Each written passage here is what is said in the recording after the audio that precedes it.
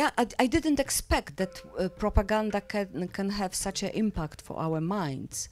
I remember communistic time, and I was sure that it disappear forever, but it still works. So from the other side, I can see that the same propaganda can change the people identity.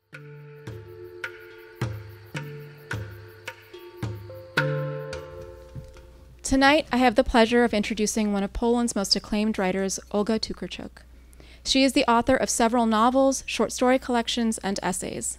She has been nominated for the Nobel Prize in Literature, and in 2018 she was awarded, along with her translator Jennifer Croft, the Man Booker International Prize for her novel Flights, which has also won Poland's highest literary honor, the Nike, in 2008. And finally, our scheduled moderator, Oskald Melnichuk, ran into some travel delays and is hopefully landing in Boston as we speak. Oskald is a writer, a professor of English, and the MFA graduate program director at UMass Boston. He's a tremendous friend of this series. A few months ago, he was here for Shahryar Mandanapour's event, and we got to talking, and he asked, you know, who should host here? The writer Olga Tokarczuk, and you know her work. And in fact, I just received an advanced copy of Flights, and it was sitting on my desk. Just a month later, Olga, Jennifer, and Flights received the Man Booker Award, and Oskald and I worked together to make sure Boston was a stop on Olga's U.S. tour. I so wish he was here for tonight's event, but we're hoping he still might make it for the Q&A. He did send along a statement about the book, which I'll now read. These are Oskald's words. Some works of art exert such a powerful gravitational pull, they bend reality to their dreams. Italo Calvino's If on a Winter's Night a Traveler was one such for me. For the last several days, though, my life has been hijacked by Olga Tokarczuk's masterpiece, Flights. Returning from a book launch in Lviv, Ukraine, a series of delayed flights leading to a missed connection and mounting frustrations came close to erupting into something ugly when a passage in her book abruptly diffused them. Confronting an overbooked flight, the novel's narrator suddenly realizes, I wasn't in a hurry. I never had any particular place to be at any particular time. Let time watch me, not me it. Yes, I said, that's wisdom. Just watch me, time. Unfortunately, I did have somewhere to be. The Brookline Booksmith, Tuesday, September 25th, 7 p.m., for a conversation with Olga, whom I'd met in Kiev through our mutual friend, the extraordinary novelist and public intellectual Oksana Zabushko. Each of my pilgrimages, writes Tokarczuk, aims at another pilgrim, and in this case, mine was Olga. The word pilgrim is resonant, as technically it describes a traveler to a holy place. Because while Flights might appear as a paean to travel and the self-delighting dynamism of motion, my energy derives from movement, notes Tokarczuk. It is so very much more than that. Her mosaic of multiple narratives memorializes earthly delights and unearthly yet all too human horrors. A chance encounter at an airport with a stranger inspires the ominous response, they say you have to sacrifice some living being when you build an airport to ward off catastrophe. Episodes chronicling the casual cruelties of animal taxidermy culminate in the horrifying, bizarre, and alas true story of Solomon, an enslaved Nigerian man whose natural gifts enabled him to marry a general's daughter and eventually elevated him to the post of tutor and chief servant to the Prince of Vienna, as well as making him head of the powerful Masonic lodge where he frequently crossed paths with Mozart, among others. At his death, he was skinned, stuffed, and turned into an exhibit at the Imperial Natural History Collections.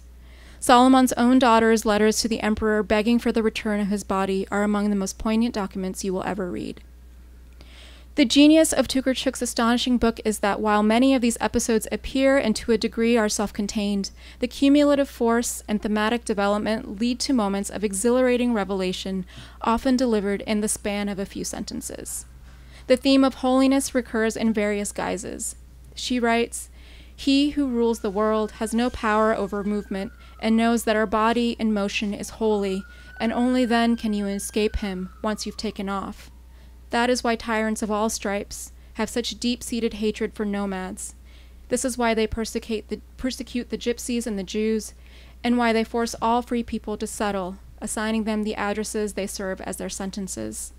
What they want is to create a frozen order, to build a big machine where every creature will be forced to take its place and carry out false actions. Institutions and offices, Stamps, newsletters, a hierarchy and ranks, degrees, applications and rejections, passports, numbers, cards, election results, sales, and amassing points, collecting. Move, get going. Blessed is he who leaves. It is better to stay silent or to say something better than silence, observed the austere Pythagoras. To which Tokarczuk shouts, speak, speak, because the strongest muscle in the body is the tongue. Like a tree, a great work of art doesn't necessarily want to help you, but like a tree, by its nature, it helps you to breathe. Thanks to Osgold for that exquisite introduction to flights. Please join me in welcoming Olga and Jennifer. I'm actually going to start with a section alluded to by Osgold's introduction, which is the tongue is the strongest muscle. So these are two very different pieces. Each is one page. Actually, this one is contained, and the next one is the start of the title story of the book. The microphone okay? Yeah. All right. The tongue is the strongest muscle. There are countries out there where people speak English, but not like us. We have our own languages hidden in our carry-on luggage, in our cosmetics bags, only ever using English when we travel, and then only in foreign countries to foreign people. It's hard to imagine, but English is their real language. Oftentimes, their only language. They don't have anything to fall back on or to turn to in moments of doubt. How lost they must feel in the world, where all instructions, all the lyrics of all the stupidest possible songs, all the menus, all the excruciating pamphlets and brochures, even the buttons in the elevator are in their private language. They may be understood by anyone at any moment, whenever they open their mouths. They must have to write things down in special codes. Wherever they are, people have unlimited access to them. They are accessible to everyone and everything. I heard there are plans in the works to get them some little language of their own, one of those dead ones no one else is using anyway, just so that for once they could have something just for themselves. The next one I chose because it has to do with the title. And why I translated the title the way I did, which is somewhat unexpected because it isn't what the Polish word means, which I'm sure we'll get to in the questions. All right, flights. Over the world at night, hell rises. The first thing that happens is it disfigures space. It makes everything more cramped and more massive and unscalable. Details disappear, and objects lose their features, becoming squat and indistinct. How strange that by day they may be spoken of as beautiful or useful.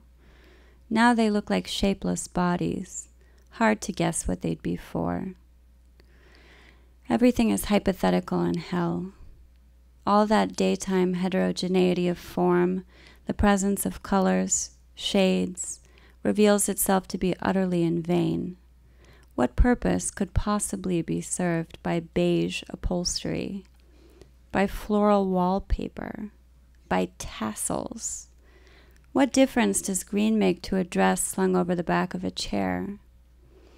It's difficult to understand the covetous gaze that fell upon it as it clung to its hanger in the shop window. There are no buttons or hooks or clasps now. Fingers in the dark find only vague bulges, rough patches, lumps of hard matter. The next thing hell does is drag you out of sleep. You can kick and scream. Hell is implacable. Sometimes it provides disturbing images, frightening or mocking. A decapitated head, a beloved body covered in blood, human bones and ashes. Yes, yes, hell likes to shock. But more often than not, it awakes without standing on ceremony.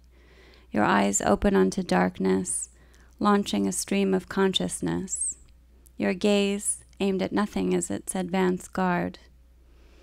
The nocturnal brain is a Penelope, unraveling the cloth of meaning diligently woven during the day.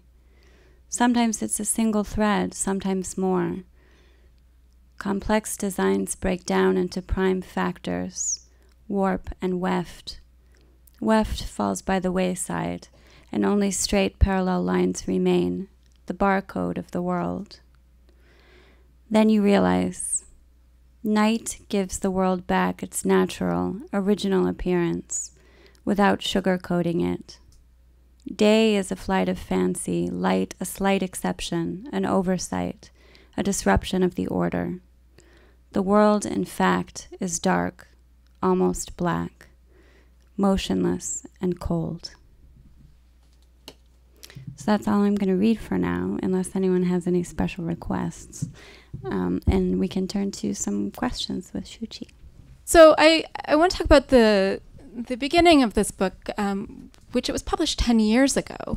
And 10 years ago was a very different time. Exactly. Yeah, so, 10 years later, if you were to sort of, and Askold, he phrased this so well, which so much of this book is about the virtues of motion, but given what we're kind of seeing right now with this forced movement, this forced migration, would you sort of alter or change any of the ideas that your narrator kind of thinks about? For sure, we are living in a different reality than 12 years ago, because for me this book is 12 years old, because it was the process of writing. It was more or less between 2004 2006, and at the time I had a kind of very special moment in my life. I realized that perhaps it's too personal. I realized that I have to change something. This is very obvious when you pass your 40s, that this is the sign of the perhaps crisis or something like that. And I decided, having a passport, which is not so obvious for us from Central Europe, but at that time we had our passports. Poland was a part of European Union and the borders were open for us. So I decided to just go and travel as far as it is possible. And then I desperately wanted to write about my traveling, but I desperately was looking for a form how to put into words my entire experience of traveling. And of course I had a classical form of such a memoirs from traveling. Reportage is another classical form. And but everything was not suitable for my experience. So I thought that traveling is not just and it is not just traveling on the ground anymore. It is rather jumping from one point to the other. It is like a zipping with pilot with television, changing a channel all the time. And today in the morning I was in Washington DC. Today I am in Boston. So this is a kind of jumping. So this book is devoted to this feeling, the traveling as a jumping, the traveling as a very quick changes, and trying to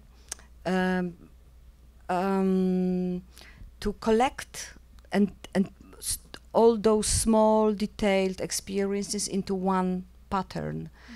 So I invented this constellation novel, as I used to say about this. Perhaps it sounds funny, but my first image was a kind of metaphor. When you are staying on the porch during the night and you are looking above, and then you can see the sky full of bright points, and you can see those stars. And in fact, this is a chaotic order, but our brain, our mind perceiving this chaotic order in a kind of shapes, in a constellation, and behind those constellation there is an entire tradition of our civilization, of our culture. So the mythological stories, meanings, senses, and so on. So this book was designed as a constellation, full of small spots, brightening spots, like small text, and it is just dedicated to you, to the reader, to do something with your mind, with entire collection of those spots. Yeah, but what was your question? No, you answered it beautifully. I think that's so right with some of the reviews I read, and even I felt that everybody, your reading experience of it is very different, right? So there's sort of no way to really review, and I even think trying to summarize this book is very difficult. But I read that you kind of stood up above all the pages and looked down upon them, and sort of looked that way. So with these jumping stories, is there any kind of thread? Because you do drop a story and then pick it back up. Is there any kind of one story or character, and I'm asking Jennifer as well, that really kind of stuck with you, or that you kind of regretted leaving? Yeah, for sure there are many deeper senses from my point of view when I designed this book. So for me there are two main plots in this book. One is the traveling, and the other one is the vehicle, which is the like a carriage, not the carriage, the chariots, which are taking us to with the to the traveling. So the human body is such a vehicle, very fragile, mortal, weak, in fact. And the desperation in human behaving to preserve those human body, from cosmetic medicine till the preservation of mummies somewhere in the ancient Egypt. So this miracle of preservation of something which is so fragile is the other plot in this book. So they are weaving each other all the time, and of course it is writing this book is a little bit like a design of clothes. If you have a nice jacket and you like this jacket because it's very comfortable, so it means that it is well done. And somebody who is buying this jacket, it is not he or she doesn't need to know all those form, how it was designed. It should work. So it should work. So that was my idea. So I'm very happy to read in reviews that this book can be perceived from so many points of view, and every single reviews was different, as you said, because it only shows that this book can be like this Rorschach test, yeah. So you can in a way project your own interest into it. That's the great praise for me. Oh, good. And Jennifer, was there a particular part of this book that you love translating? I mean, translating this must have been quite a feat. And aside from the fact that it is long and the stories are jumping, not as much of a feat as getting this microphone free. Is that good? I'll just borrow. Okay. Borrow Olga's. She doesn't need to talk anyway, right? It's in English now, so. Yeah, I really connected with the more traditional narrative. So when I first started working on this wonderful book, it was 2008, and I started with, there's a triptych called Kunitsky, which is about a man who inexplicably loses his wife and child on vacation in Croatia. And I started with that story. So that's something that occurs in 3 different places over the course of the novel of Flights. And that really moved me, and I published each of those pieces in different magazines. And then there were other longer stories that had similar effects on me. So I translated a story called God Zone and immediately started weeping as soon as I finished the translation, which was something that had never happened to me before. I'm not a big movie crier even, or reading crier, but it just really hit me very hard. And then I started working on these more anecdotal sections, or the more kind of capsule philosophy sections, which are also so compelling and so entertaining at the same time, so accessible and inviting, which is kind of a signature of Olga's, while also being so thought-provoking and fascinating. So, and as she says, there are two kind of continuous threads that link all of the things in the novel, and you can sort of embellish as you wish this jacket, or however you want to think of the book, but there are always these things linking the pieces together, linking the parts together. And her language also does a wonderful job of carrying that along. Her prose, which is very lyrical and almost rhythmic, really supports this otherwise somewhat unusual structure. And so I have one more question for you, Jennifer. Oh, no. Well, so you translated this shortly after it was published in Polish, but it only just was officially published in the English last year. Is that right? Fitzcarraldo in the UK right. Published it last year.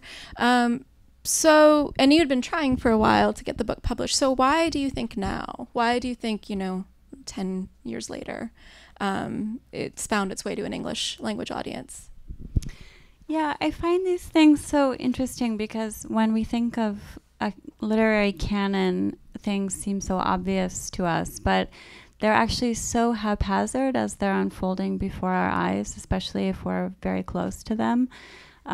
So it's totally unpredictable to me what books I try to sell are going to instantly meet with editorial approval. This one, like I say, I was publishing excerpts and getting grants, and people were afraid of it. They liked it. I mean, there was not a single editor that said, this book is crap, we're definitely not doing it, of course. But everyone felt like it was a little bit too risky and it might not sell because people might not know what to make of it, because they might not recognize it as a novel, but it's not a collection of short stories, but it's not nonfiction. And so I think a couple of things happened. One is just that we got really lucky that a guy named Jacques Testard started this Fitzcarraldo publishing house in the UK, which was open to a particular kind of experimentation, just a very kind of niche thing that Olga fit perfectly into. And then the other thing is that being in London, Jacques became very aware of the plight, for lack of a better word, of Polish immigrants who were being bullied and maligned in Great Britain. And he was kind of happened to be at that moment thinking of publishing a Polish book, and then he remembered that I had sent him Olga's book. So it just kind of worked out that way. And yeah, it's hard to justify any of this, but that's what happened. Wow. But may I add something? Yes, of course. I think that we are living in the time of crisis of realistic novel, because the realism, which was so important for building liberal and democratic society, doesn't work anymore. So there is no such a terms to describe our experience in realistic terms. We need another terms of understanding. Just we have to, in a way, transcend this realistic way of telling stories, because they are not enough now. Mm-hmm. Yeah, and I think that makes me think of magical realism, and but magical realism is also something from the past. From the past, right? And I think we're seeing now with a lot of works in the US, this term autofiction. So at least there is, even if that is more realistic, there is sort of a melding of genres, which is new, because there's always been a very sort of strict divide between genres.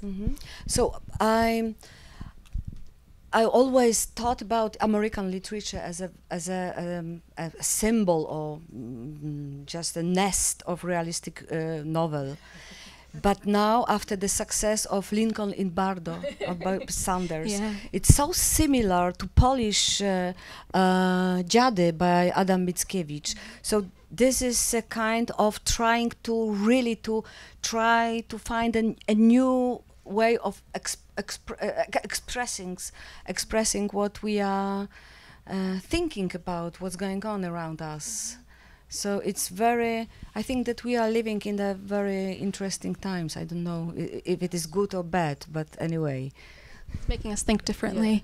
And sorry, I'll just say that Dziady is forefathers' Eve, but I don't believe that anything is untranslatable, but I'll just leave it at that.